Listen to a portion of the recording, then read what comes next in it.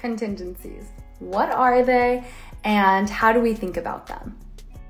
There are three primary conditions or contingencies that we think of in real estate when writing an offer.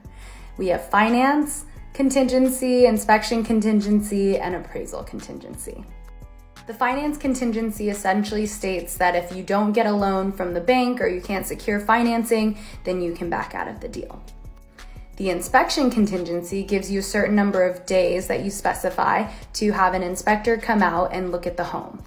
If anything comes back on that report that is unsavory or looks suspect to you, you can also back out of the deal and get your full deposit back. Finally, we have the appraisal contingency.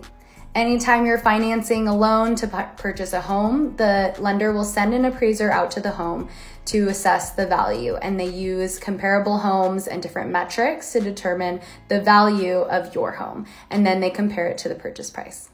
If there's any difference between the appraised value and the purchase price, you will have to make up that difference in cash, as the bank won't be able to loan you that amount. So if the appraisal comes in lower, that contingency insulates you so that you can back out of the deal if that comes to pass. There's so many nuances to this and way more detail to go into about each of the three, but this should give you a high-level overview of which contingencies you might want to keep or waive in the offer process. And of course, remember that contingencies are here to protect you, but waiving contingencies will make your offer more attractive to the seller. If you have any questions, leave them below.